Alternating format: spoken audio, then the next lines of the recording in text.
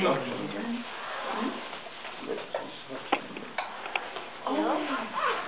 in chapter 1. Again? I was going all the way to verse 26. Sorry, that was funny. We might get to verse 15 today. Don't overdo it. We got the last one. I'm going to start at verse 14 today, but let's start reading at verse 12 so we can pick up where Paul's coming from here. Philippians chapter 1, starting verse 12. Now I want you to know, brethren, that my circumstances have turned out for the greater progress of the gospel, so that my imprisonment in the cause of Christ has become well known throughout the whole Praetorian Guard and to everyone else, and that most of the brethren, trusting in the Lord because of my imprisonment, have far more courage to speak the word of God without fear. Some, to be sure, are preaching Christ even from envy and strife, but some also from goodwill. The latter do it out of love, knowing that I am appointed for the defense of the gospel. The former proclaim Christ out of selfish ambition rather than from pure motives, thinking to cause me distress in my imprisonment. What then? Only that in every way, whether in pretense or in truth, Christ is proclaimed. And in this I rejoice. Yes, and I will rejoice. For I know that this will turn out for my deliverance through your prayers and the provision of the Spirit of Jesus Christ, according to my earnest expectation and hope that I will not be put to shame in anything, but that with all boldness Christ will even now, as always, be exalted in my body, whether by life or by death. Let's pray. God, this is your word. May we come to it this morning seeking you and your face, understanding that you have a purpose for all things that are written in Scripture, that you are teaching us, encouraging us, exhorting us to live lives that are glorifying to you and to your Son. So we ask now that you would open our hearts by the power of the Holy Spirit so that we may receive what you have for us this morning. It's in Christ's name we pray. Amen. All right. Verse 14 is where we are picking up this morning, but just as a little bit of recap, last week we talked about Paul and his going into a section here that we've entitled The Opportunities of Obstacles. The Opportunities of Obstacles. And we talked last week about how Paul starts off telling the brethren in Philippi about his circumstances, but he doesn't go into woe is me, I'm so depressed, I'm longing for all kinds of things, and I don't have that, and I'm being treated so unfairly. Now he starts right out with proclaiming how the gospel is advancing. And so we see here Paul's character in doing this and how he's putting an example out for the Philippians that they should be this way too. And for us even today, when we get into circumstances, we should see them as opportunities. And we talked about how the example of the Israelites after they came out of Egypt and they saw the chariots coming down on top of them, and how Moses said, don't look at that. Stand by and watch how the Lord's going to save you through this. And see that opportunity that God's going to portray His glory and show us His salvation for His people. So we want to do that this morning as well. And as a body of believers here at First Southern, we want to see obstacles as opportunities. And we talked about whether or not this witness that he had given to the whole Praetorian Guard and to everyone else while he was in captivity there, or imprisonment in Rome, was it successful? We looked at chapter 4, verse 22. Yes, it was. We answered that question. And then we kind of closed off the day by talking about how has suffering ever brought you closer to God? So, this morning, Paul's going to move from those in his immediate association, like we talked about last week, the Praetorian Guard, those that are like chained to him, and to everyone else, the servants and the household people who are in that place, as well as the clerical people and the judges and all that kind of stuff, those people who are right around him, to a larger group, to those outside, but nonetheless who have been affected by the circumstances that Paul is in. So we'll look at verse 14 this morning. Let's start there. And that most of the brethren, trusting in the Lord because of my imprisonment, have far more courage to speak the word of God without fear. So we have a first group here that Paul points out in this verse. Who is that group?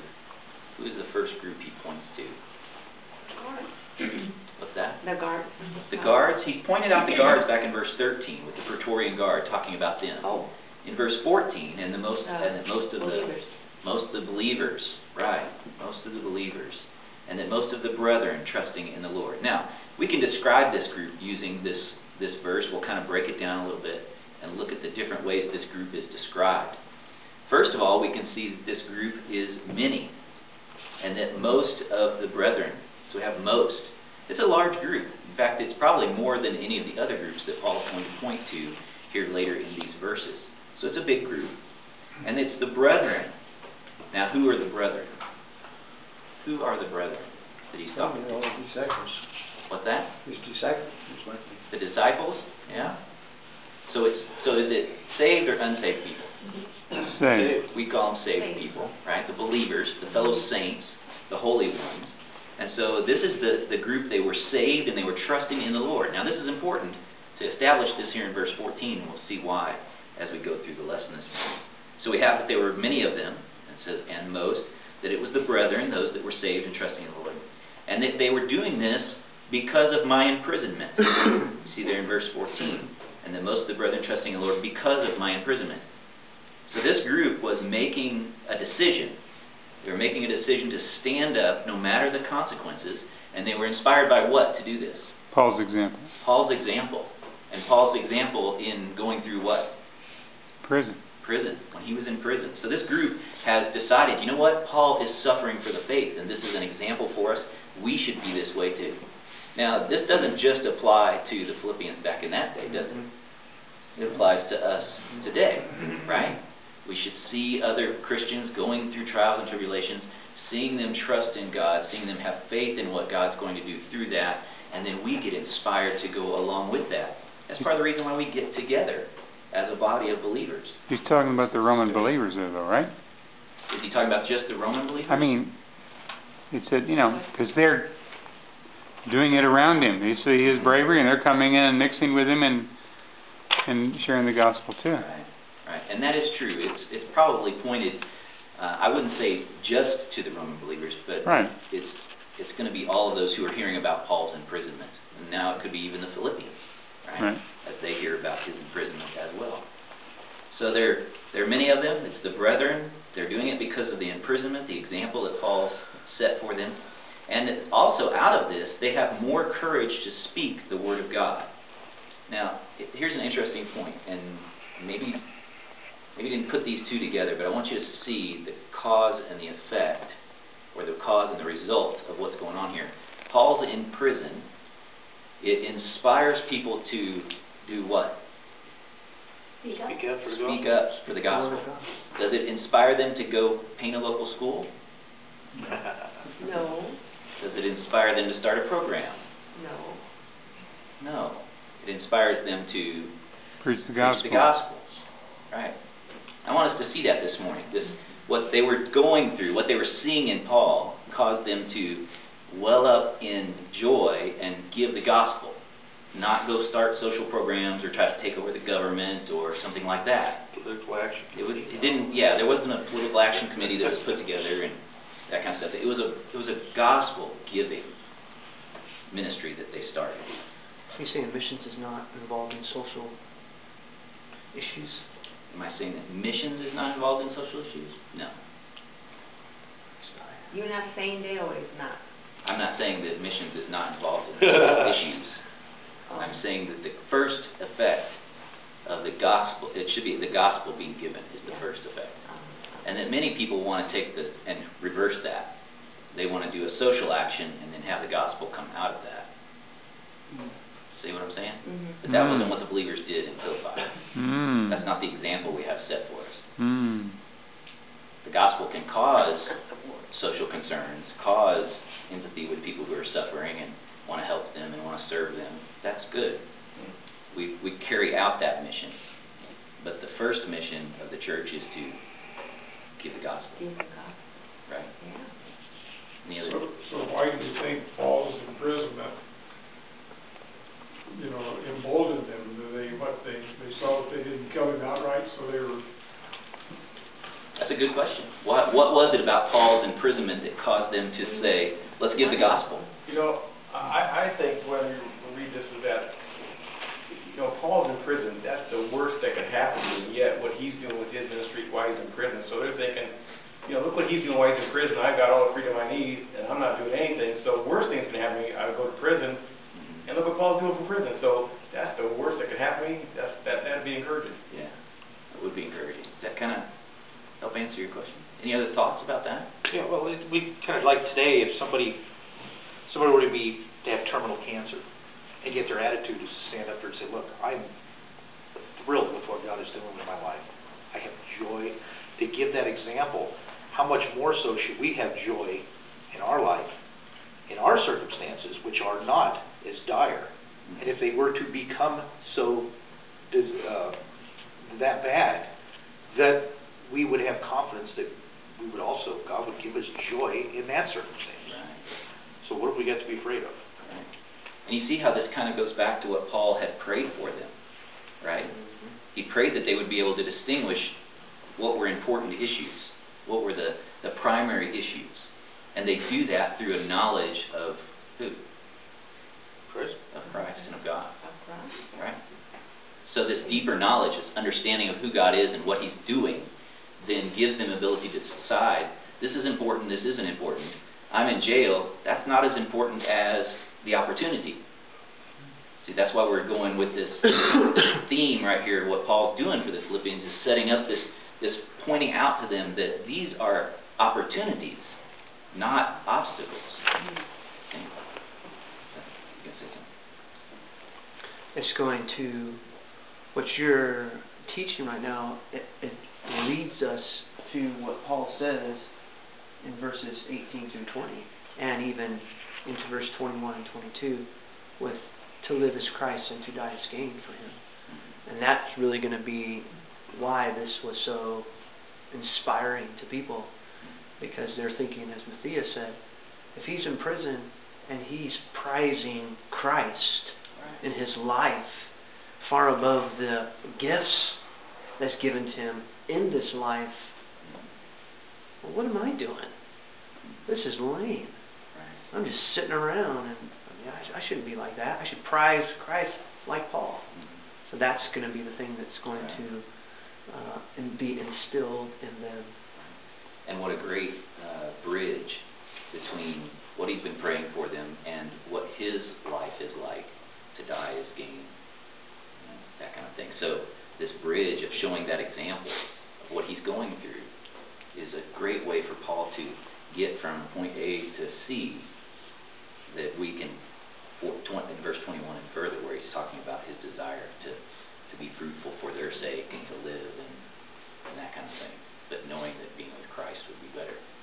So it's a great way for us to see how we should live our lives in spite of what we see as obstacles.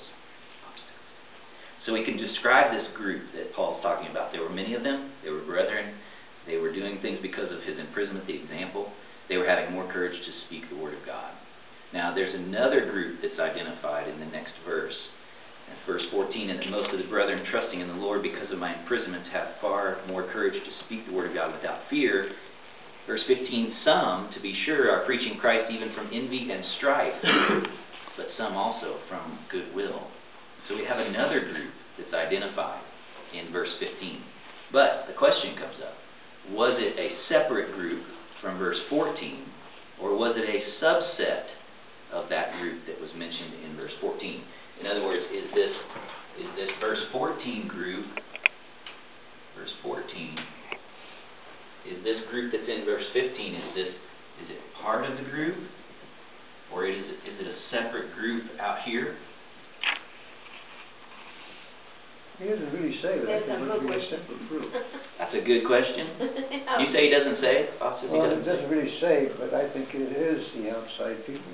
You think it is this group out here, Yeah. separate from it? I think it's a subgroup. You think it's a subgroup? We go both ways. He talks about most of the brethren. Now, they could be included in the brethren, whereas the ones that are excluded in that could just be ones that weren't basically going out and giving the gospel, that weren't inspired to do so by his situation, or they could be the ones that he separated by that statement. I mean, it could be others that were led to Christ by someone else. They're part of his brethren, but not his children. Not his disciples. And so they have their own vain ambitions to be like Paul. Now, first of all, let's understand what this group is, what this group in verse 14 is. We said they were brethren, right? Yeah. Those that are Calling back. saved, they're trusting in the Lord Jesus Christ. Trick calls them brethren. And what is this group in 14 doing? They're being bold about Speak the word of God. speak the word of God. Verse 15, some, the way the NASB starts off that verse, some, to be sure, are preaching Christ even from envy. Okay, so what's this group in verse 15? Whether we say they're in there or not, what is this group in verse 15 doing? Well, Preaching. They're preaching as well. They're preaching the but word, they're yeah. doing it out of envy, not in strife, not really out because they're taking it. Right. There is a distinction between them. But this group in verse 15 is proclaiming Christ as well, preaching Christ. I think that right there puts them in that. Yeah. And then the word some, which starts off that verse, is going to put this group, they're doing the same thing. Verse 14 and verse 15. That group's doing the same thing. In verse 15, though, we get the word some. Some. And there's really no change in context here for Paul. He's talking about the brethren who are proclaiming. In fact, he pulls in that group and lets you know that it's part of that group by going on and saying that they're preaching Christ Out of envy. out of envy and strife. Right? So, the way I see this in verse 14 and 15 is that this is a subset of group 14. Now, that's important for us to realize because it brings up a lot of questions. Verse 14, he says they're brethren. Then he says some of them. So is he saying that this group is unsaved? No. No, they're not heretics. They're not heretics. They sure are acting like it, though, aren't they? Yeah. Wrong motives is what he's saying. Wrong motives is what he's saying. They're just jealous because they're not in jail. They're jealous because they're not in jail. Now, that's a strong statement, but, you know, actually, it could be even taken the reverse. They're jealous that Paul is in jail. Could be taken that way, too. That's a subset. I'm glad he's here and I'm not. Yeah, there's definitely a difference between them. But this group in verse 15, I believe it to be part of the larger group out of verse 14. And that we say in verse 14, most. It's not all of the brethren. Not everyone that he knows that's a believer has gotten this encouragement to go out and start preaching boldly because of Paul's imprisonment. Most of them have. But within that group, some of that group. Now, don't get caught up in the way I drew the circle because I don't know how big this group is. It might be that big. I mean, I don't have any way to tell. I just know that it's a smaller group from the way I read that verse, some. Okay? So, let's look at this group as well and see if we can describe this group. The cause of their preaching was at fault. The cause of their preaching was at fault. We could get into motives like Matthias mentioned here. The word from in verse 15, so to be sure, preaching Christ even from. And you can see in the NASB anyway, there's a footnote there with that word from, and it says literally because of. Because of. They were envious, jealous of Paul. So their preaching was coming out of, or from, or because of this jealousy. Right? And the result of jealousy or envy is what? You can see it there in the verse. Some to be sure preaching Christ even from envy. And what's the outworking of that envy? Preaching Christ. Strife. Yeah, you're right. But they preach Christ because of it too. They did. How What's can that? it be safe and preach out of envy and strife? That's a great question. Yeah. That is a great question. Young Christians are great at that. But I like what it says in verse 16. Okay, so when I first came to know the Lord, you know, I was so excited for what happened to me that I started preaching to my relatives, but I wasn't leaving it. Something like that. Did you feel as if your faith had given you some kind of upper hand in life? Or advantage that they didn't have? That they didn't have, yeah, something like that, advantage they didn't really have. I kind of see it as, take an example we can use here. Let's say Jim is Paul. I know it's a bit of a stretch. Let's say He's impressed. he's in his position of authority over the local church here. He gets paid for what he does. He gets that. Let's say I, as a layman, am out there doing. Let's say I, as a layman, I'm out there and I'm doing essentially the same thing he is. Or even more. Maybe even more. I mean, I'm going out there and I'm working just as hard as he is, and I'm doing just as much for God. But I've got that bit of envy. He's got the position. He gets paid for what he's doing, and I don't. So, you know, what do you start doing? And it happens in churches everywhere. You start, kind of, backbiting and talking, and you have a little bit of jealousy there. And You got to cut that out. But I think that's kind of what I see in that, is that they are a little bit jealous of his apostolic authority and his particular gifts that they don't have. They're doing the same thing. It's just sin. Yeah. Jim has apostolic authority. I said it's a bit of a stretch. It's a huge stretch. He won't, he doesn't deal in that kind of stuff. No. Yeah. Well, the result of their jealousy is an outworking of strife. And that's what you would Strife, we understand that was great. Just contention, arguing, that the physical manifestations of that. In fact, They weren't united? they weren't united. That's right, they weren't united. You see a lot of that in today's church. The one preacher who gets a lot of attention in the media, and they say, well, biblically he's not correct, and they're back and forth that, I don't know who he is, so I should go there. And you see that happening today. Yeah. Oh, yeah. With all the preachers on TV and everybody. Right. A lot of jealousy taking place because they're getting attention. Did you guys catch what Matthias was saying? Was that he sees that a lot, even in today's pastors, especially the ones who are well known, either in the media circles or just the books that they write, that kind of thing.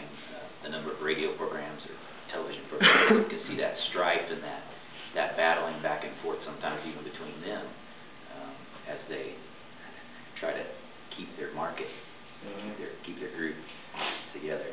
But you see this group, and you see the strife that it causes, and Dr. Gromacki says, envy is the inward emotion, whereas strife is the outward expression.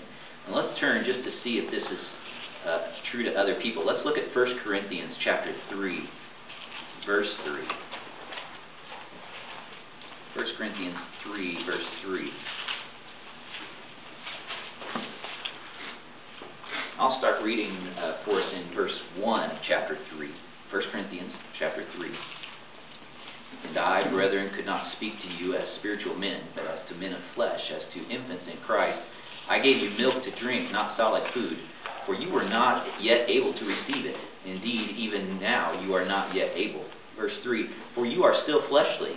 For since there is jealousy and strife among you, are you not fleshly? And are you not walking like mere men? And he goes on to point out that the reason why they're doing that is because they're dividing themselves up and saying, I am of Apollos and I am of Paul. So we see that strife, and Matthias is correct. We see that even today in churches that continue to go through these things. And Paul, even then, was saying that, you need to grow up. You need to get out of this, grow from this, grow into something else. Another example one commentator gives is this, and this really, I was like, oh wow, yeah, that's so true. The 12, talking about Jesus and the 12. The 12 had argued among themselves about who would be the greatest. But Christ explained to them that ministry is not about who achieves the greatest prominence, but about rendering slavish service for the sake of the gospel. So see this, even among the 12 who were walking and talking and interacting with Jesus, we see that same concept there. That strife and that envy start to come out in their actions about who would be the most important and who would sit at which position and that kind of stuff. So it can happen to believers. It can happen to believers. First thing, when I read this, I was like, oh, they're not Christians. They can't be Christians. That's, he's talking to some other group. And the more you study it, the more you realize that there is example and there is Scripture pointing towards that same occurrence in a church. You see that, you go, oh, well. Paul goes on to say it doesn't really matter what the motive is. Doesn't matter. Every church split is grounded in that. It's grounded in that. immaterial. The motive is immaterial, and that's where Paul's headed with this. Now we can see a continued description of this same group. If you'll jump down with me past verse 16, because we're going to pick them up as the second group. But we'll jump down to verse 17 and pick up a couple more descriptions of this group. Verse 17, the former proclaim Christ out of selfish ambition rather than from pure motives, thinking to cause me distress in my imprisonment. So the continued description that we have in verse 17 is that they're doing things out of selfish ambition. This shows us where the envy comes out. It shows it's coming out of envy, out of selfish ambition. So they have a motive behind this that's something they're after, they want. They didn't preach from pure motives, or the footnote that you see in the NASB there says not sincerely in that verse. They're not preaching sincerely. These men had the love of their own reputations as their motivation, not a love of Christ. Another way we can describe it was their whole purpose was to cause distress for Paul. That was the whole point of what they were trying to do. They were taking advantage of Paul's imprisonment and try to teach and maybe even pull away some of the flock from Paul's teaching. And maybe it was an effort to cause jealousy in Paul. To get Paul riled up that I can't do anything. I'm trapped. I got this guard chained to me. I'm stuck here. Oh, those people upset me so much. Now, Paul's saying, I'm going to rejoice. So is it working? Is it making Paul jealous? Is it causing him distress in prison? No, we see it's not. Now, what would have caused Paul, think about this, what would have caused Paul distress and anguish while he sat in prison? False gospel. False gospel. Yeah, Galatians. He's all, what are you people doing? You've turned so quickly already from the true gospel, the one gospel. There is only one gospel. So if these people really want to get Paul upset, what should they have done? They should have left sound teaching and got off and started teaching heresy. They should have started talking about religious rules and rights and regulations, and they should have started saying that Jesus isn't the only person that has a way to get to heaven, to be found right with God. They should have started going off and leaving doctrine, but they weren't. And so Paul's like, this doesn't bother me at all. Who cares? I shouldn't care. They're preaching Christ. Yeah, God will deal with their motives. Exactly, their motives. Interesting, isn't it? That's the way, if you want to get under Paul's skin, you start going off and leaving the doctrine, preaching another way. So we see another way that they're doing this not sincerely, and they're trying to cause Paul distress. And verse 18 now contains probably the last of their description. Maybe not in the whole book of Philippians, but just in this section, the last of their description. Verse 18, what then? Only that in every way, whether in pretense or in truth, Christ is proclaimed, and in this I rejoice. Now, you might not have said, well, that doesn't describe that group, but it really does, because Paul's saying if they're preaching out of pretense. So it's another description of this group. They proclaimed in pretense, and we can see this same word is used in Acts 27, verse 30. We don't have to turn there. Actually, yeah, let's turn there. What is it? We've got time. Acts 27, verse 30. For this same word, this pretense that they're preaching out of.